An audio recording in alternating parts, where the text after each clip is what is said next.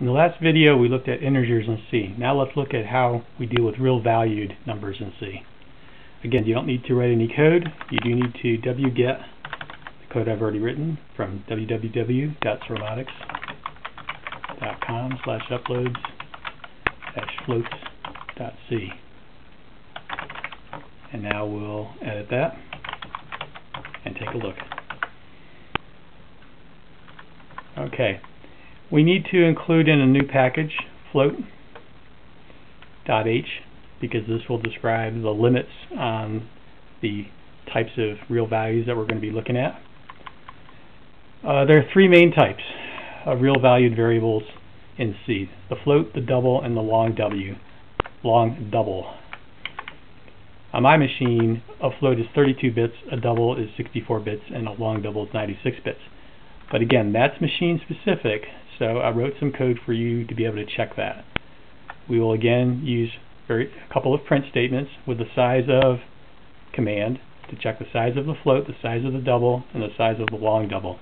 Remember, sizeof gives you the size of these variable types in bytes, so by multiplying by 8 we get bits. Okay, float.h, which is up here, defines a number of important constants such as the min and max for each one of these variable types. So again, I set up some print statements to tell me the smallest float and the largest float. It looks like I'm doing the same thing twice, but I'm not. I'm using two different ways in printf to display floating point variables.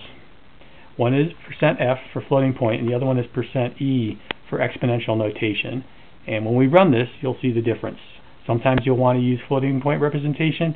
Sometimes you'll want to use exponential notation. Okay, and what do I mean by the smallest float? This is often confused. The smallest float is not the most negative float. The smallest float is the smallest absolute value that's representable by the machine.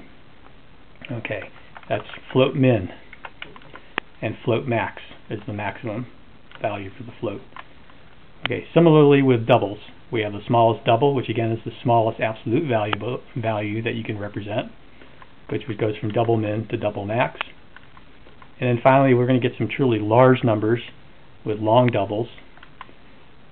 The notation in printf is %LF and %LE for float, long float, and long exponential. And you see a long double min and a long double max. Okay, let's compile this code. I'm going to say a.out, but I'm going to pipe it to a command called more, which is used when you have code that's too long for one screenful. More will allow you to page through the file, the standard output, as it comes out onto the terminal. And you'll see why, because some of these numbers are very big. Okay. On my machine, a float uses 32 bits, a double uses 64, a long double uses 96 bits. Okay, the smallest float appears to be 0, according to floating point representation, but that's only because it's sending out a limited number of digits. It really isn't 0. It's actually a very small number, a little bigger than 0, which is basically in the range of 10 to the negative 38th. Okay, the largest float is this very large number here, and that's printed using floating point notation, or again if we use exponential notation, it is 3 times 10 to the 38th. Similarly with doubles, again, this is not quite accurate. It is not 0, but it is some small value just greater than 0, in this case on the range of 10 to the negative 308. Here's the largest double, again a very big number in the range of 10 to the positive 308. Okay, long doubles are excruciatingly big. Again, the smallest is not really 0, but is 10 to the negative 4932 in value, and the largest long double is the following number.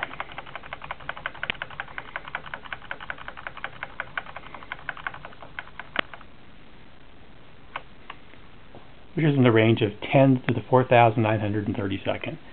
Okay, having been a researcher and scientist for a long time, Floats usually just don't cut it for scientific research. They're good for things that aren't scientific, but if you need reasonable numeric precision, I would avoid floats. Doubles work quite well most of the time, although not always perfectly. In those situations where you might need some added accuracy, I would use long doubles. I've rarely had to use long doubles in my life. But they're available, they're a nice feature in C, and I urge you to use them in scientific computation if it's necessary. Okay, let's end this lecture.